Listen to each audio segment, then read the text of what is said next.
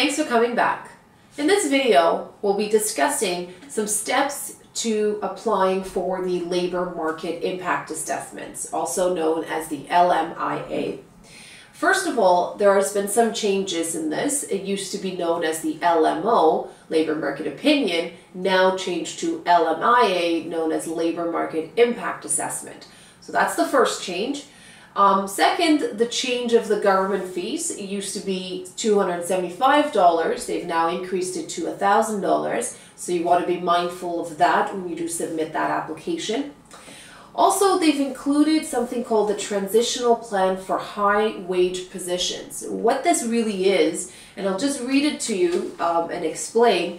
Employees offering a wage to a temporary foreign worker that is at or above the medium hourly wage will be required to submit a transitional plan.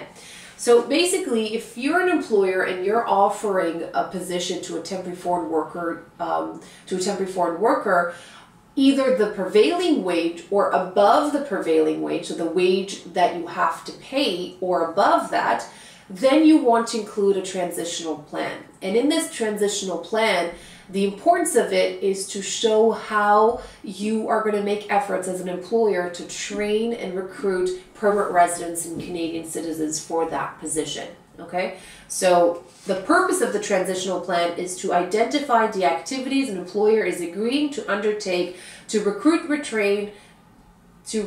and train Canadian permanent residents and to assist a temporary foreign worker to becoming permanent resident. So essentially, it's transitioning the temporary foreign worker as well as making efforts to getting Canadians and permanent residents into that particular position.